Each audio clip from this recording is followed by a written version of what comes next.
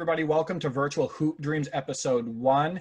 This is a new series. We're gonna be updating you on all happenings within basketball gaming. Of course, some big news. Is NBA Live back? News about Scott O'Gallagher returning to EA Sports to work possibly on a new NBA Live game. I'm here with my special guest, hardcore gamer. You know him from the NBA Live community, served as an EA game changer. I'm here with SwaggyPLino. Hey, man, once again, it's an honor to be here, man. I'm absolutely ecstatic for what we have to talk about and to projections as to what to come for the future in regards to our virtual hoop dreams in consideration of NBA Live and possibly 2K, and the possible analysis of having two competitive games in the basketball gaming market for options. Just is an outstanding interpretation on the state of basketball gaming. So I am excited to be here for the show, and thank you for having me, man.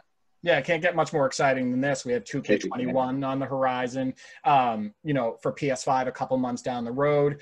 The official release for NBA 2K21 is September 4th, so we have that going for us. The Scott O'Gallagher and Rob Jones announcements, etc. For new listeners, I've also been a passionate basketball gamer, hardcore basketball gamer since the early 90s, just like SwaggyPLino. I'm incredibly active on the NLSC. I co-host the NLSC podcast with Andrew Begley every week. That show comes out every Sunday, and we also touch on everything basketball gaming, so definitely tune in to that as well. Please do. Yes. That's a lot of fun to record. Andrew is incredibly knowledgeable.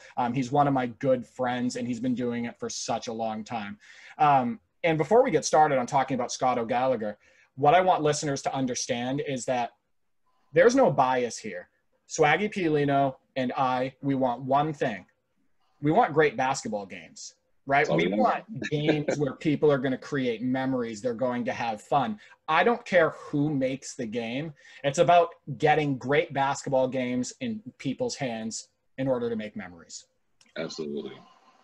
I agree wholeheartedly with that. And the reason why I, support the NBA Live series as passionately as I do is because I recognize how important it was to have, options in basketball gaming and how that actually supported the culture. And it's always a benefit to have, options, because options helps competition, and competition is always a great environment to spur innovation. It's a natural motivating force. So to have this potential option to come back to us, it's the whole basis as to why I supported NBA Live. I don't want NBA Live to go away, never wanted it to go away. And I'm glad that there's a possibility that it may make a strong, comeback. So yeah, you're absolutely right. It's not a bias. It's about encouraging and bringing back those wonderful memories that we had in the 90s, where we had multiple titles out there on the shelves, and we enjoyed them all, equally, because they had their own interpretation and own style that resonate with us in love of basketball. So yeah, thanks for mentioning that. Yeah, absolutely. Thousands of memories with my two brothers playing basketball games. That's why I'm so passionate about it. We laugh, joke about it, talk about it all the time. We have basketball gaming weekends still, etc. And like you said, we used to have a lot more options. Used to have the NBA in the Zone series, the NBA Live series, the NBA 2K series. You had, games like NBA Starting Five, and then in the early 2000s, you had NBA Inside Drive, and you had the NBA Shootout Series, and you just had all of these options. And then, recently, Live hasn't released a game. They didn't release one for Live 20. They're not releasing one for Live 21. So what we'll get into a little bit later is our hope for release for Live 22 and how that could be possible. So the first thing I wanted to get into was, who is Scott O'Gallagher? Some people may not know. I had to do a little bit more digging in order to research more about him myself. So basically, Scott O'Gallagher, and SwaggyPLino is more familiar with him than I am, but I became more familiar with this research. Scott O'Gallagher who worked for EA Sports from 2012 to 2014 as a producer, developer, and designer, has announced his return to EA as a creative director. He did this on Twitter. He had worked for Visual Concepts and on the NBA 2K franchise for the last 6 years or so as a gameplay producer. And something that I didn't know how storied his basketball career was as a player. And that gets me excited as well, and we'll get into that in a minute. But Scott also had a storied basketball career as a player, playing professionally in Bulgaria, Macedonia, Turkey, New Zealand, and Australia, while also having a storied high school career with Gresham High School and a gifted college career with Warner Pacific. And I was looking, his New Zealand stats are actually up online and stuff. He averaged 16, 17 points per game. I believe he went to a title game when he played for Macedonia. So he has a storied basketball background. And why don't you tell us, Swag, how that's going to help, the NBA Live franchise as somebody who's going to be a creative director for that game? Yeah, throughout the multiple years, one thing that I've always wanted for NBA Live was a recommitment to the game of basketball. I believe that they, kind of strayed away from their sense of going with the mindset of making a genuine approach to make a simulation basketball title with firm basketball concepts and principles. And although heavily scrutinized, you can see here there's NBA Live 14. I observed great conceptual ideas that were in good alignment with the foundational reestablishing of going back to trying to make a simulation aspect of basketball gaming. We had good core signature play, not just with the playbooks, but with the animations and consideration, the variations upon player interpretation, especially with the technology of bounce tech that he brought into that franchise. So although the game suffered significantly on a graphical level, I look beyond that and look at the root, the seeding that is there that could have blossomed by now if they would have stayed the course. And Scott O'Gallagher had a vision that was in relation to maintaining an NBA standard with NBA Live. NBA Live has successfully brought an environment of fun. There's never been a period in which someone did not have fun with the game. NBA Live 16 was the first evidence of that, with them introducing a more arcade street style of game, which resonated well with the community going into 18 and 19. But what has been lacking is their true core principle of basketball. And our community has been begging for that. And this is why I'm so ecstatic, so happy that Scott O'Gallagher, with his storied basketball history, with his knowledge of the game in conjunction with knowledge of development that has grown through the years, brings some promising foundational signs for me that NBA Live on the next gen will be an eye-opener. Man, how do you feel about this, man? Do you know how many times on Twitter, on social media, I've seen it on the NLSC as well, on Operation Sports. Do Yes. you know how many times I have seen people say they need to get people as, either creative directors or developers or whatnot with the series that have a true basketball background?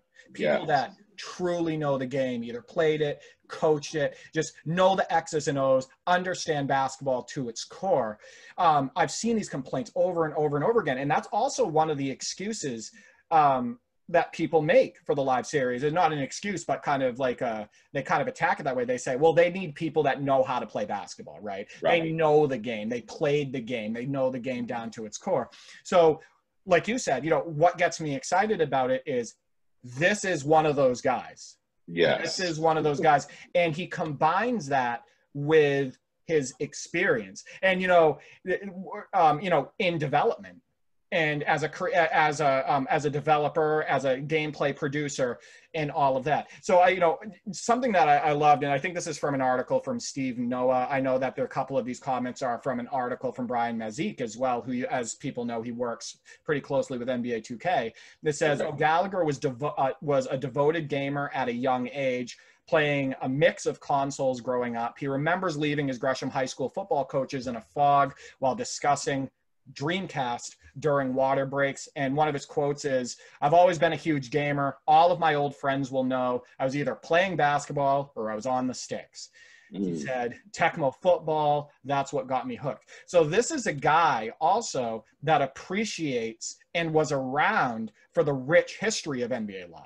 He was around for when NBA Live was actually on top. And he was also around to, like you said, play all of these different titles. He had exposure to a time when there were so many different players in the space, and he knows how beneficial that is for the basketball gaming industry. Absolutely. And to have that rare perfect synergy of someone who actually played the game and who now knows development as well is a perfect opportunity for NBA Live to have a resurgence here, making basketball gaming a very dynamic environment. But the point that you've made in regards to Scott O'Gallagher, absolutely on point. It's just very important that you have a firm basketball reference there that will help support the development of the game to make it as genuine and as authentic as possible. And you can't have a better reference than Mr. Scott O'Gallagher himself. You know, Sean O'Brien for multiple years was that reference. He also played collegiate basketball and had a passion. And there were other developers there that are still there that have that passion as well. You know, I got to talk, you know, to Connor Dubin, who's been there for multiple years, is Ryan Santos, JC Delanoy, a passionate software engineer, and who's very dedicated to his service. And some of the new developers that came in, you know, Tim J. Robinson, shout out to Project League, who's no longer there. You know, Malik, Timothy Schwally, they have this energy for basketball, but we always worried if EA was really committed to that energy. But now you have this cementing here with bringing in Rob Jones and bringing in Scott O'Gallagher that gives us an indicator of hope that there is possibly this recommitment to make a genuine attempt to produce a simulation basketball game with some of the aspects of playground basketball that they've maintained through the years that they kind of, in my opinion, they did not reach perfection, but they reached an area where they have an environment where players can have a walk-in experience, onboarding experience, so they can build their knowledge of basketball and grow to that simulation aspect. That is my projection, but we'll see if it'll come into fruition. Man, right, and we'll touch on Rob Jones in a second. But I wanted to bring this up real quick before we move on. Is I also host the Holding Court with D for 3 podcast, which covers Real Hoop, and you brought up the international basketball scene, like the passion, the passion from the fans. And one of the quotes from Scott O'Gallagher he said there was a timeout and I got hit by a tomato on my way to the sideline one game. He said that, you know, in the article it says that international crowds tend to run on the passionate side. O'Gallagher remembers playing a road game in Turkey and hitting a corner 3 that iced that victory. And he turned and flipped his jersey in a bit of showmanship. And I think that's when he got hit with the tomato. But we just talked about that on the Holding Court podcast. So. Absolutely. You cannot beat the passion of those fans. It's more than basketball. It's pride for everything that you represent in regards to the country, and to grow up in that environment. It's just an immersive experience. So Scott O'Gallagher he knew the importance of bringing an immersive basketball gaming experience to his fans because he immersed himself in the game in actuality, and he did an astounding job translating his natural experience onto the virtual experience. And yeah, it's you can't beat that. You honestly cannot beat that, D. And I hope the executives work in perfect alignment and accordance to his vision and give him the autonomy to create a basketball video game that will literally possibly redefine our basketball gaming experiences. Yeah, fingers crossed. And you know, you brought up NBA Live 14. You know, one of his signatures, no pun intended. One of his signatures is the how he worked on that dribbling system in NBA Live 14. And I remember revisiting NBA Live 14, and I sent a tweet about this, and I actually talked to you about it in a chat as well. And I said, the thing that stood out to me with NBA Live 14, in my opinion, it wasn't a good basketball game. I'm going to be completely honest to people. Like, overall, it didn't have the depth it needed to. The animations overall, as far as shooting, going to the rim and stuff, were very, very robotic, right? Yes. They didn't really feel natural. But the one positive that I gave about that game was I said, hey, you know, the dribbling feels pretty good. Like, right. I enjoyed the ball handling on that game. And that was something that Scott O'Gallagher, from my understanding, took front and center stage of being in control of. Yes, yes. That was, you know, I was very happy when NBA Live announced their comeback with Live 14. So I wanted to support the series in the hopes that this game will continue to grow and blossom and bring back that environment that we mentioned in the beginning of the show, where you have options and considerations for basketball gaming, spurring innovation, spurring the motivation to progress every single year. And that was the experience that was most profound to me, was the bounce tag. And it was a shame that most people did not have the incentive to go deep into that aspect of development. And I did, and I had some of the greatest experiences just playing around, just dribbling the basketball, and seeing the differences amongst each character. And like you said, although it was relatively rigid, I knew the concept and what it could bring to the NBA Live series. And it was my hopes that they would, like I said, just stay the course and just continue to build. And you saw even more of that in NBA Live 15 as well. It was starting to get a little bit more improved. And then at that moment, Scott O'Gallagher left. But yes, that was the most complimentary experience for me in NBA Live 14 with the bounce tech, and I think everybody would agree with that. No, sure. Absolutely. But the last thing I want to say too, before we go on to Rob Jones real quick, I understand, and if for anybody from EA listening to this, and I've talked with Andrew about this on the NLSC podcast as well, I understand that there's some passionate people that work for development on the NBA Live series over the years. I completely understand that. And I understand that most of the reason why there's been poor releases, especially over the last 13 years or so, is because the suits have not been truly invested in the series. They haven't given the proper resources. They haven't promoted the game properly, which we're going to get into in a little bit. So anybody who's listening to this from EA Sports, who really does have that passion for basketball, has the experience, has a vision and all of that stuff, and you were held back by, the suits and stuff, I want to let you know that there are people out there that get it. Yes, absolutely. 110%. We all understand that it is a business.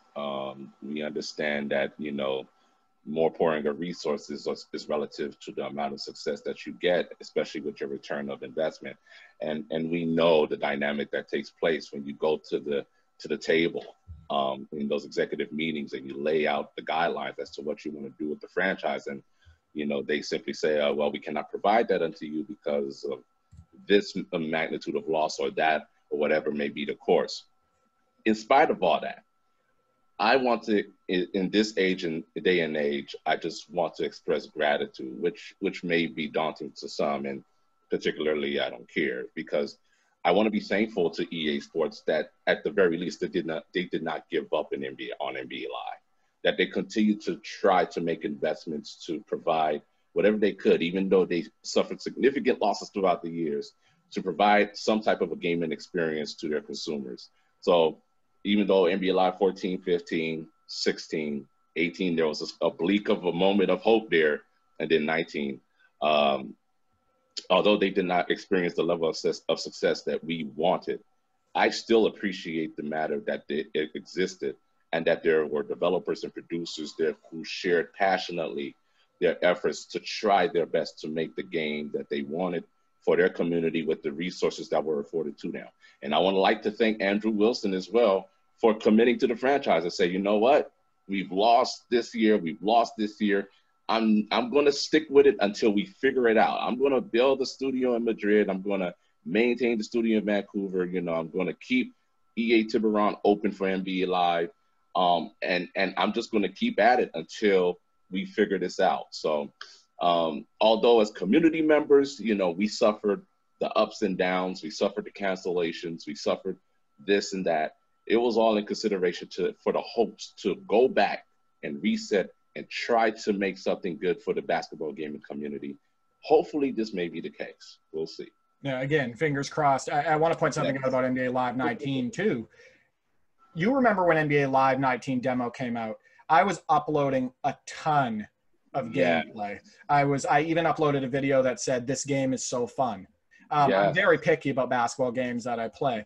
They hurt the game with patches. They hurt the shooting. It became sluggish. They overpatched the game, which happens a lot nowadays. 2K does the same thing, and they've hurt some of their releases as well. But I was also streaming at the time with NBA Live 19, and IGN gave it a 7+ on rating on their review. I believe GameSpot also did the same thing, and other outlets. There was some noise about it. There was some positive feedback. They have a little bit of they had a base to work with. The animations overall felt smooth and clean. You saw the feedback on those videos that I uploaded for NBA Live 19. The feedback was fantastic. People are like, "Hey, I'm going to get live this year." So they created something. There's obviously some knowledge there. There's obviously some passion at EA Sports. Fortunately, they ruined it with patches for the most part, for me anyway. But there was something there. And that also gives me hope, because their most recent release, there was some substance. Yes. And let me just go ahead and tap into what you mentioned about NBA Live before the actual release. And that was the experience that we were having at EA Play. And it's just really unfortunate that the majority of the community members were not able to physically play the model that they had at EA Play. I mean, there were actual considerations of not just improved player movement through I forgot the name of the technology that they say, real player motion. It was actually there in effect. There was variety of speed interpretations between big man, guards, small forward.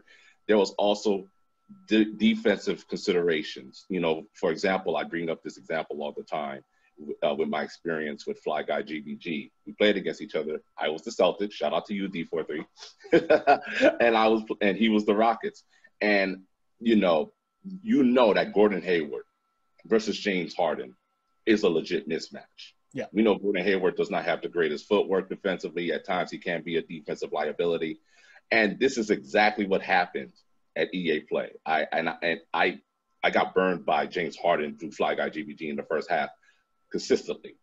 Then on the second half, I had to strategically move my players. So I put Jason Tatum out there on James Harden instead.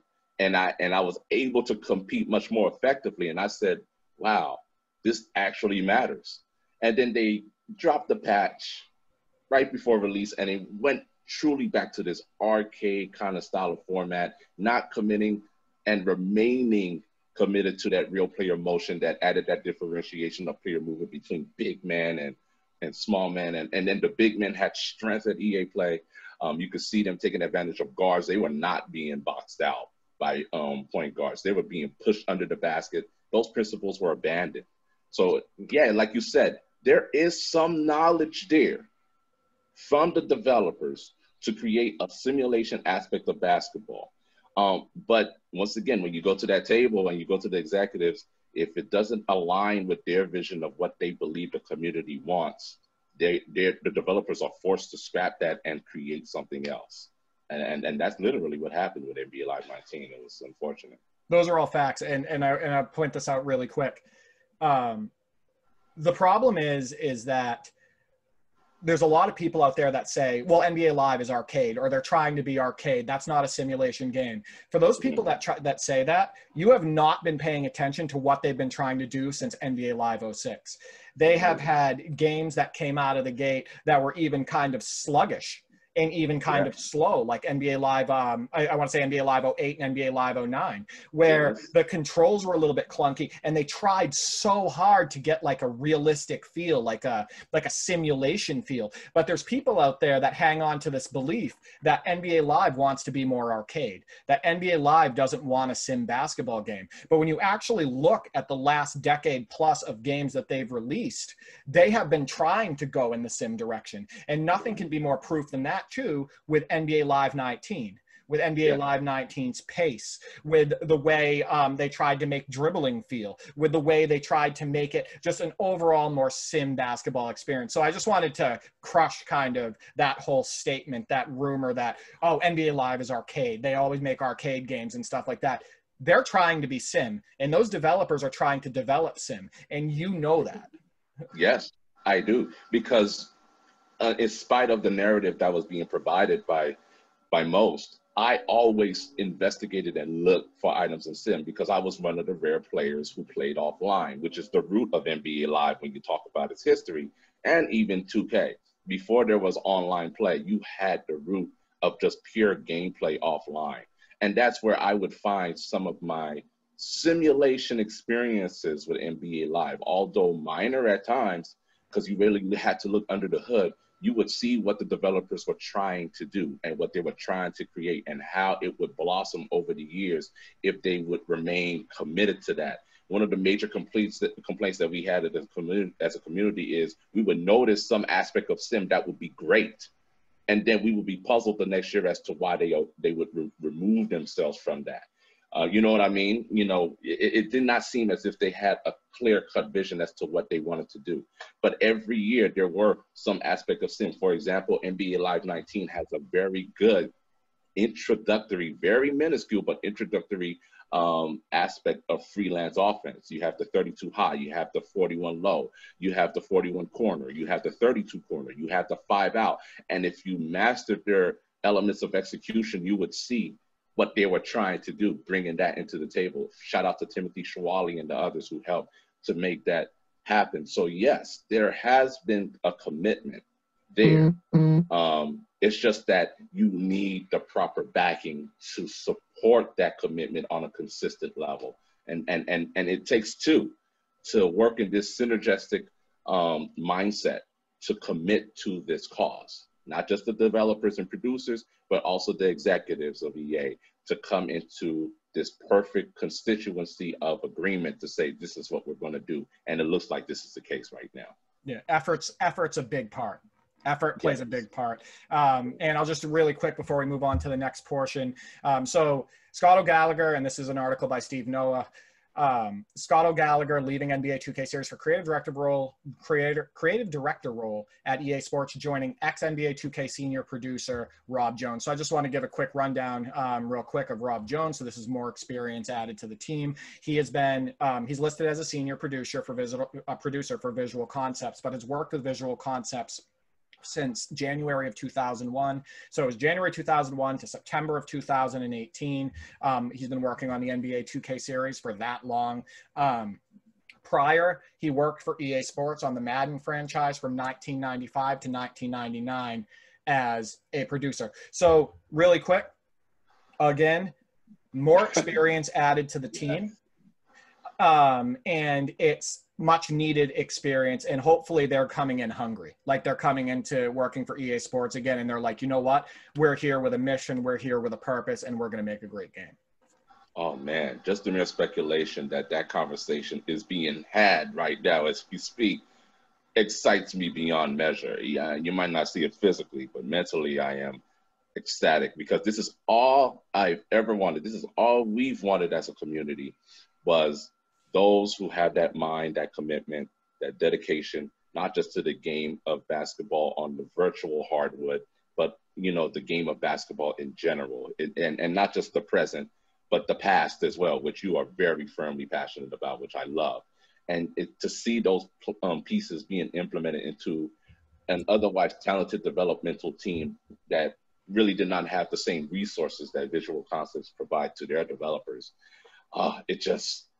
it brings a flicker of light for the NBA Live series, and it also makes me want to speculate that there could be this NBA Live could probably be the greatest NBA Live experience we've had since NBA Live 10. Go ahead. How can I not be passionate about basketball gaming when it's brought me so many positive memories? How can I not be passionate about it when it's something that my two brothers, who I love to death, who mean the world to me, it's one of their favorite things to do now, and it's been one of their favorite things to do for the last 20 plus years. You know what I mean? So I care greatly about basketball games coming out. Any basketball game that comes out, it just means more possible memories, cherished memories that I get to create with my family and whatnot. So absolutely. And last point before the next session is Q asked a question on NLSC, and he brings up a point that somebody that I've seen actually on Twitter. He said, he seemed, talking about Scott Gallagher, he says he seemed really enthusiastic about the job, as most people would be when he got it. But did he really do anything of significance when he was with EA? And I want to make a point about that. He was not with EA for very long. No, he wasn't. He was also new to the basketball gaming scene at that point as somebody working in it. He was a player for a long time, but he was also somebody new. He was responsible, from my understanding, for the dribbling controls in NBA Live 14. I don't know outside of that what he was responsible for as far as like being a creative director or producing or developing or anything like that. So I have a positive outlook on it because his first game that he worked at it on with NBA 2K was NBA 2K15, and NBA 2K15 was an awesome release. NBA 2K15 has great gameplay. Like, I go back and play that game, and it's tight on the controllers. It's really good gameplay. So I do want to answer that if people have that question. What did he do with EA? He was new to EA. He was working on the dribble system on NBA Live 14, and he wasn't with them for very long.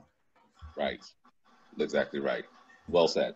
Thank you. I will elaborate further upon that answer, but you nailed it in the head. It was literally his first developmental experience after experiencing the real life hardwood, playing overseas. He wanted to come into NBA Live and fulfill a vision. He had a clear vision, not just with dribbling, but also with the implementation of how he can make the game more sim.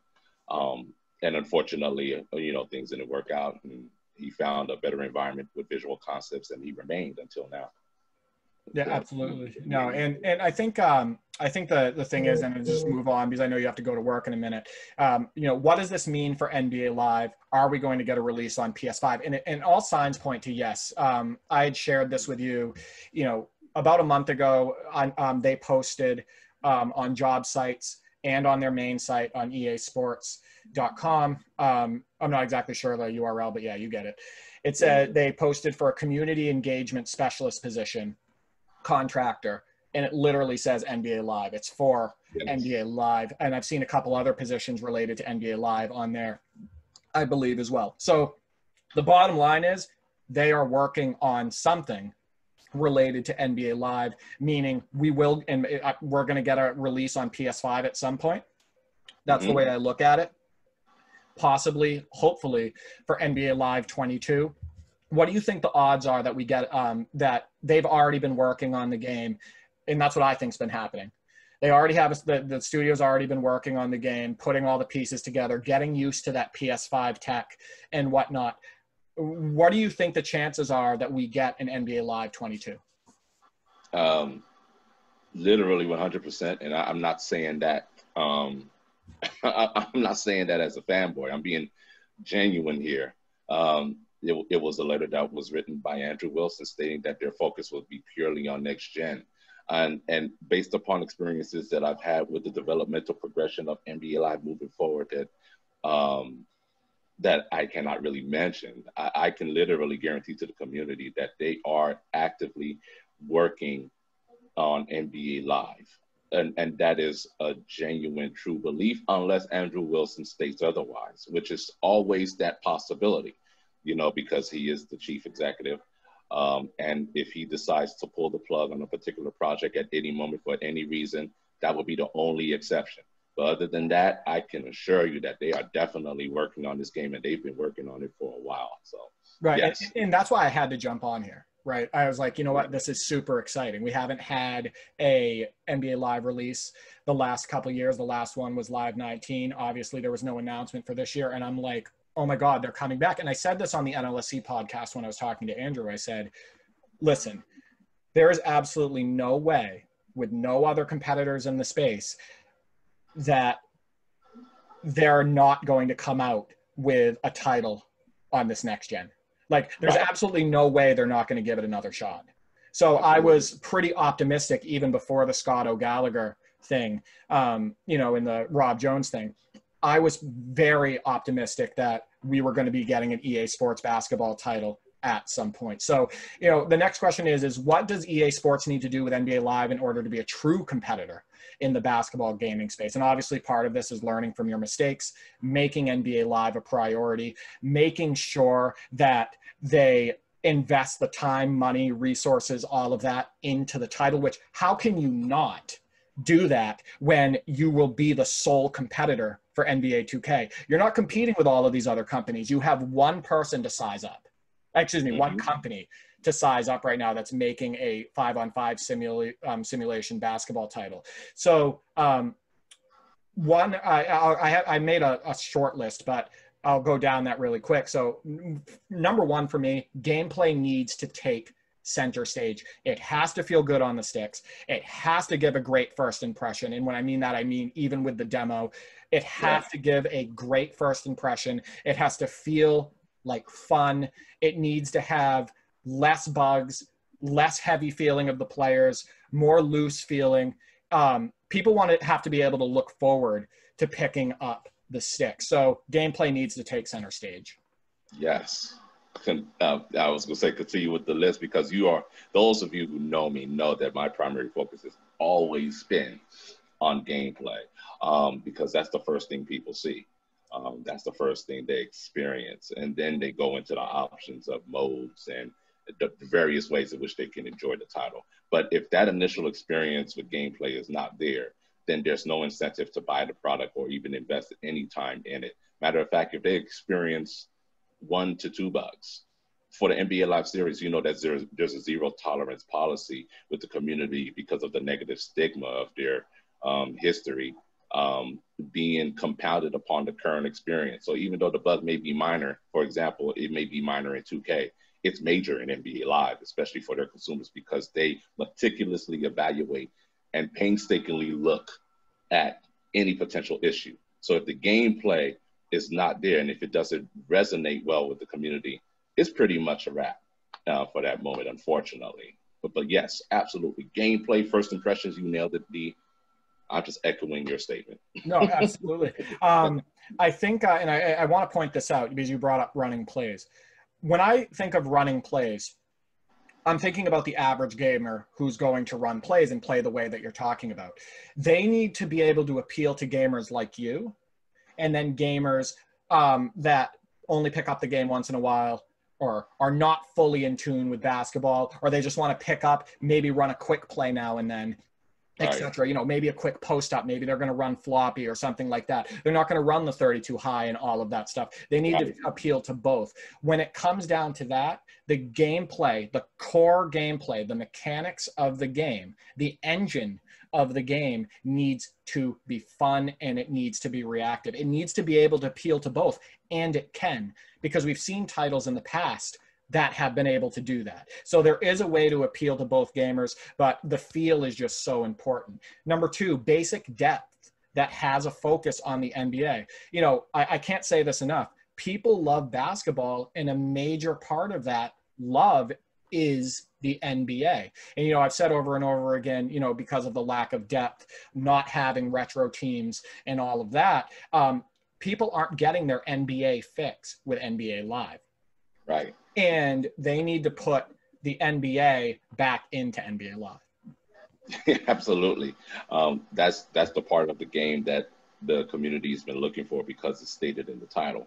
And a matter of fact, there's been members of the community say, if you're not going to commit to NBA Live, just take the name NBA out of it and commit to a street form of basketball, which discouraged me greatly. But there was some rationality in the claim, because if you have the name in there, you have the license you have the rights of ESPN, and you have the capacity to make investments to provide a simulation basketball title based upon the agreement that you have with the brand, then you should make a concerted effort to provide that to your consumers. And yeah, it just was not there in its fruition, in the magnitude at which we would reach a point of basic satisfaction. So that has been missing, and hopefully we can get that back.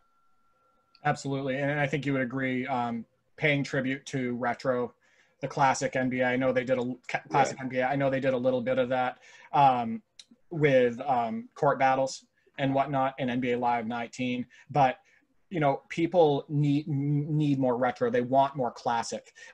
They want more classic NBA. They want to be able to use those players and teams in offline mode. Even, and I said this, you know, just because something is an older idea doesn't mean it would work now. You know, even if it was bringing something back like all-time teams, bringing back a legends pool for starters, doing something outside of Ultimate Team and outside of court battles where people can move these retro players around.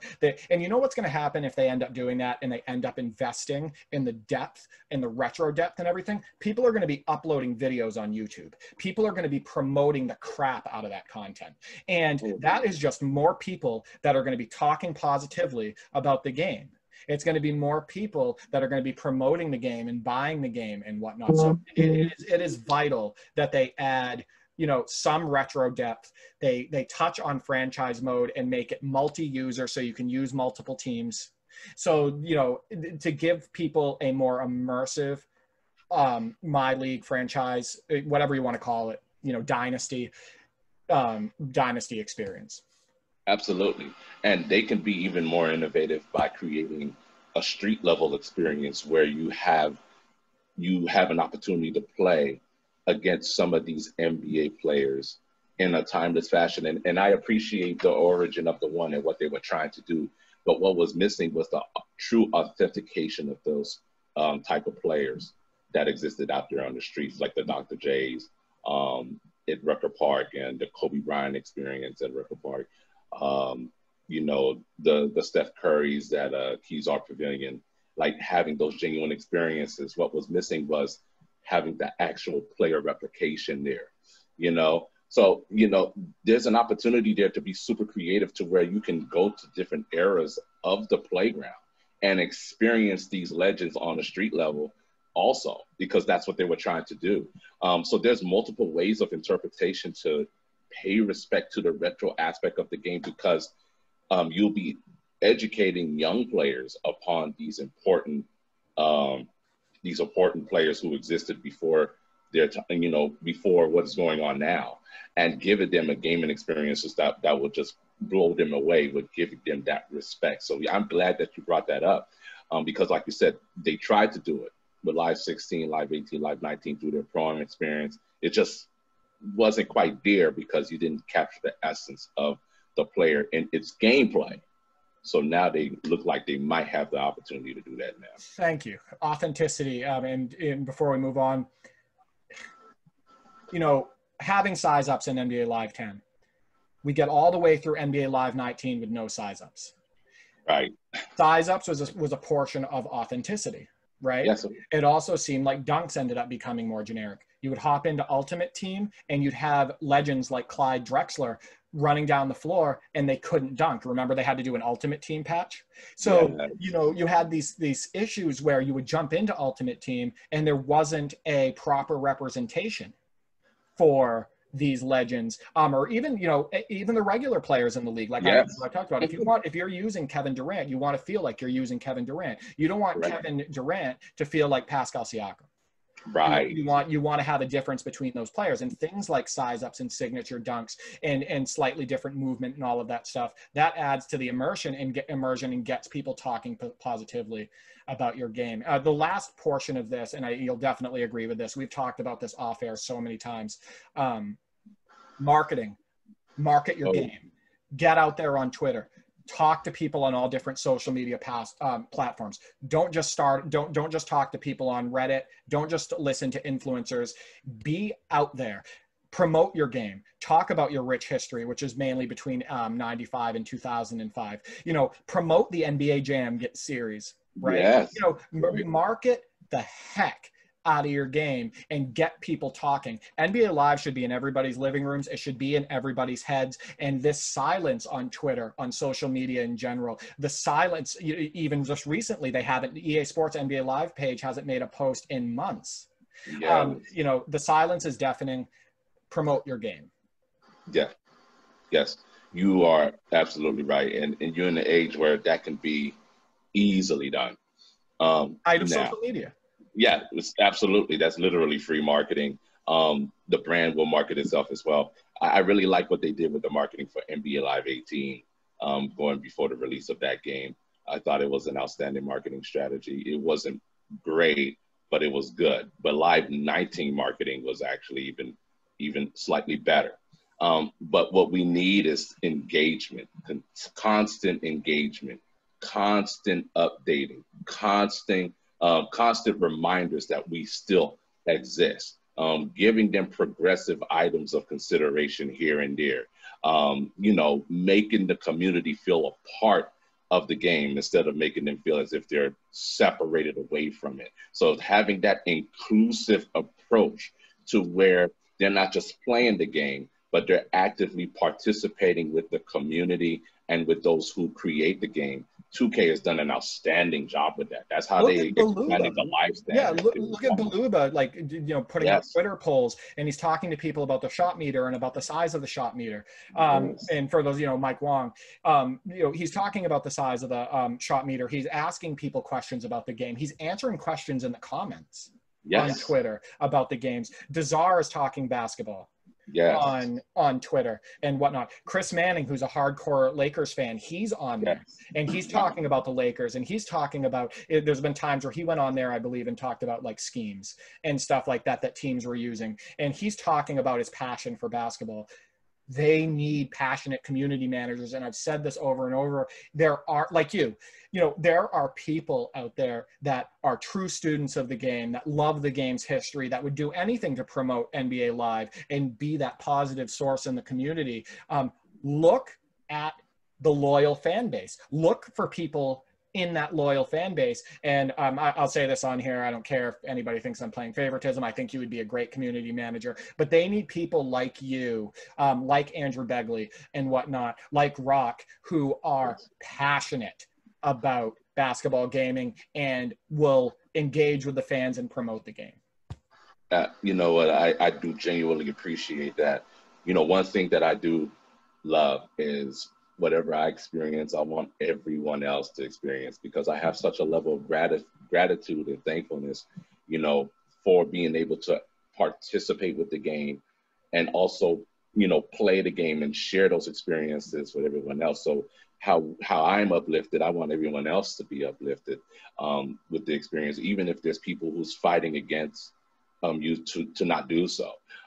You would make an outstanding community manager. I'm just going to be very honest with you. Thank you. 110%, because of your knowledge of the game retrospectively, your ability to analyze the game at its current state, to do effective comparison and contrast of not just the state of basketball in actuality in the real life hardcore, but also with your extensive history with the virtual hardwood as well. And as to Andrew Begley and the NOSC, man, they were my #1 resource before I started to participate in community engagement with NBA Live, which was not my original intention. I just was passionate about the game and I wanted to support it at all costs, and I did not want it to go away. That's why I would extend myself to the NBA Live's Veterans Committee. That's why I would extend myself to the NBA Live movement, and of course, under my own Twitter handle, and trying to bring more people in, because I recognized that there was a community who did not want NBA Live to die, because they understood the importance of not just having NBA Live around, but why it spurred innovation and competition when they both existed, and why we need those options. But it is of my genuine hope that you seek that position as well, because you have literally all of the pieces in place. To do you don't have to say that. No, I appreciate that. I want to point out about Andrew really quick. Andrew and I have done about 40 episodes now of the NLSC podcast, which we discuss everything basketball, gaming, current retro, current events, all of that stuff. And, you know, we record for almost 2 hours, sometimes over 2 hours every single weekend. We release a show every week. And the work that he does over on the LSC, real quick, the work he does over there is I mean, he's writing articles every week. Yes. He's paying tribute to Retro. He's being the moderator as well on the site. He is a hardcore collector. He has basically almost every basketball video game ever made. Yes. The fact that he hasn't been reached out to be a game changer or to be involved in promoting the game, he would be so good at promoting the game. He would be fantastic at promoting the game. The fact that that hasn't happened is incredibly disappointing to me. And I hope that something comes through for him at some point. Not that he's ever asked for it. It's just he deserves it. I really would love to see Andrew Begley, you know, even if he's not existing in the front of promotion, but to be an active, hardcore. I'm talking about a very consistent, active participant upon the stages of development for the game. You know what I mean? On some magnitude of that level, because when I listen to his podcast, which I've been doing for years, you know, I was there literally from day one. I wasn't a contributor per se, but I was a consumer of his information, of those that would put their opinions under his forums, the articles that he makes every Monday and Wednesday on a consistent basis. I wouldn't always comment, but I would see it and I would read it. And it would also spur innovation and ideas within me. To have him to be an intricate part of the developmental process would also help to cement my confidence upon the establishment of the next NBA Live installment. If I was to see that, I'm like, oh yeah, we're there. Imagine Scott O'Gallagher, Rob, you know, what's his name? I'm so sorry. Is it Rob? I don't want to say Rob. Is it Rob Jones? I just want to make sure. Rob Jones, Andrew Begley. You have intricate members of the community, and then you also have yourself. Man, we would have. Listen, I have high hopes. I have high hopes regardless. I'm just happy we're going to be getting a game. Yes. So the last thing I want to do, because I know you got to go to work, and I don't want to take you away from that. So I want to do a quick thing on NBA 2K21. As we said, we're not biased gamers. We're not, you and I are not, you know, we don't just play a game because it's made by a company and then crap on another company. Like, that's not what we do. I want to go over quick. NBA 2K21 releasing on September 4th. I've already pre-ordered it. I order it every year. I did a demo impressions video that I recommend people checking out. It's about 34 minutes long. I kind of dive into the differences between 2K20 and 2K21. You know, should people buy NBA 2K21, what I expect on the PS5 and whatnot. So really quick, what were your impressions of the NBA 2K21 demo? And what do you see possible pitfalls being with the reception of 2K21? Well, with my initial impressions of 2K21, and this would be a preliminary one considering that it's only coming from the demo, I would have to agree with most when they talk about the movement. The movement is just not there. If I would have to rate the movement for 2K, which has been suffering for some years, out of, you know, from a scale from 1 to 10, it's pretty close to a 6.5, almost, you know, like around that level, because you see the inconsistencies there. And I've already identified a bug in the demo at 2KU.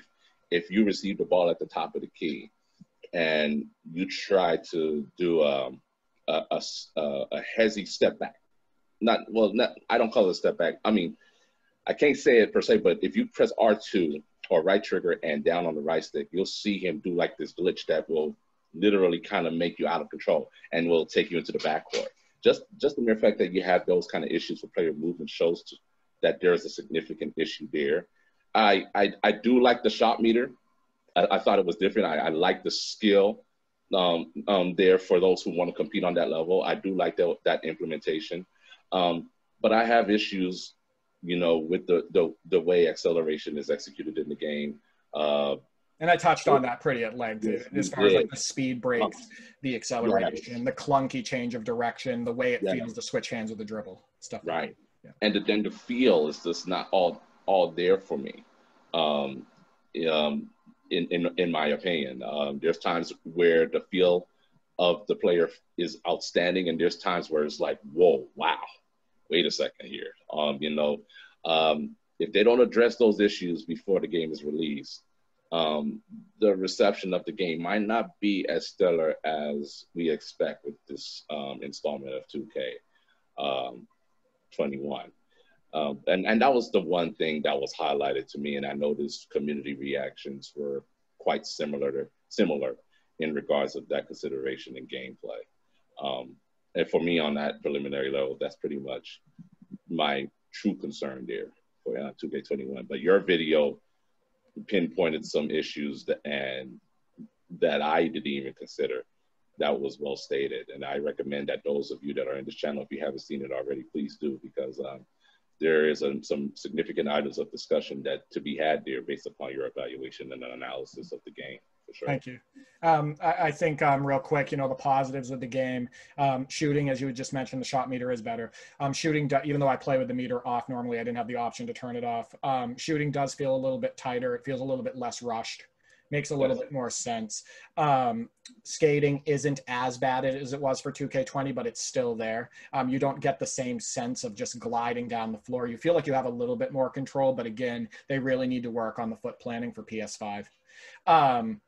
There's passing has improved.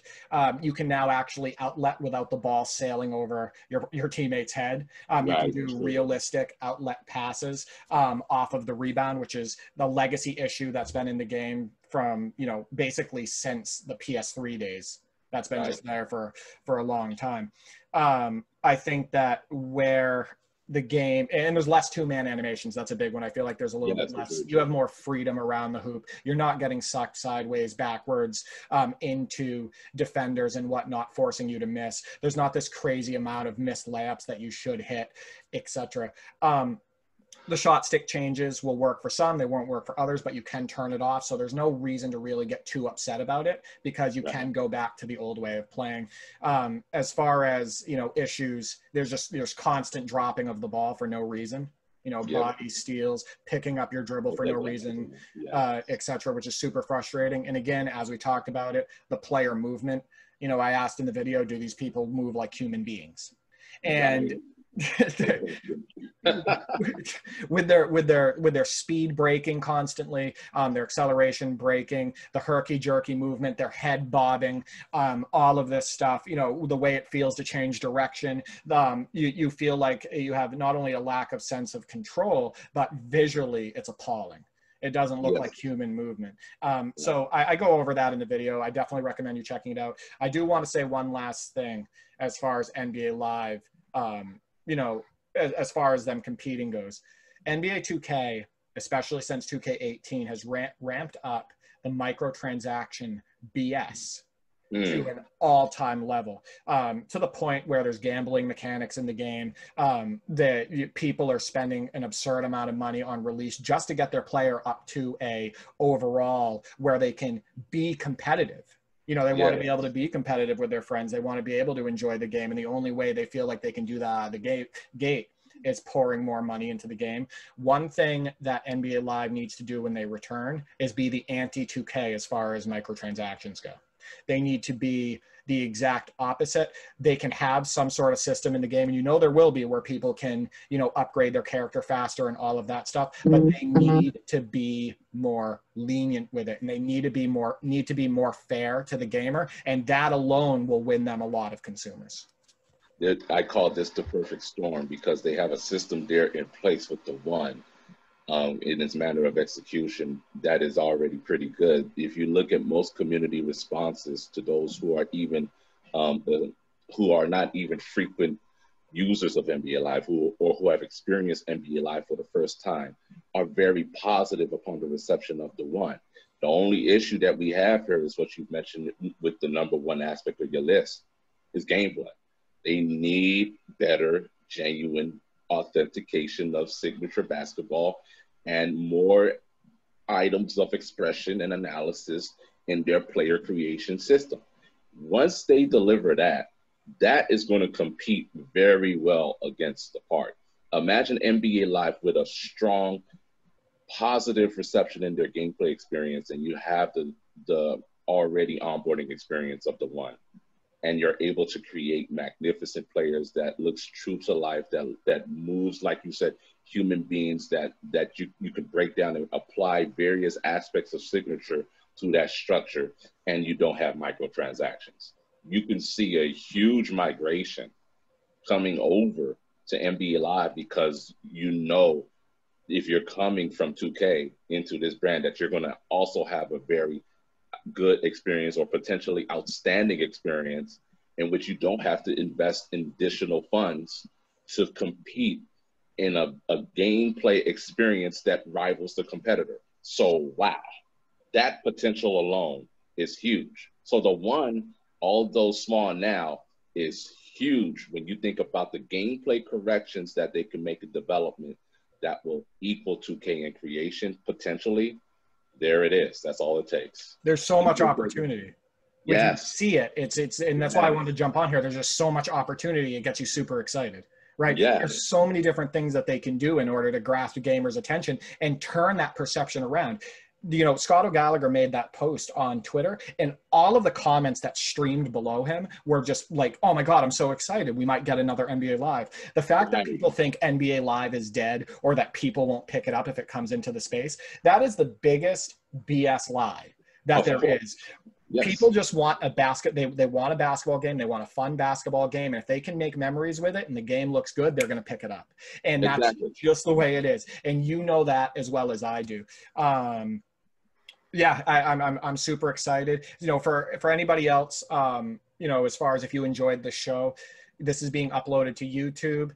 This will be a series, but it's not something we're doing every week. We're going to jump on here when we want and do an episode like we did here. We had to do an episode with this news. But, you know, maybe we can get some other people to join us. Maybe we can get Rock on. I know that Andrew's expressed interest in having you on the NLSC podcast. Maybe we can get him over here on Virtual Hoop Dreams. If you guys like the show, though, nothing is greater than feedback, and Swaggy and I both want to know what your expectations are. Do you think we're going to get an NBA Live 22? Do you believe that Scott O'Gallagher and Rob Jones joining the team is a major sign of improvement, and that we're going to get the basketball title that we want? And what do you think that NBA Live needs to do in order to actually be a competitor in the space? And I also want to know, does this help increase your confidence in EA to make the right decisions? Because, you know, with what's going on with Madden and the way the executives are viewed, I wonder if this helps to bolster their confidence that, you know, EA might be taking the course to go back into the direction as to what is originally stated in their mantra. It's in the game.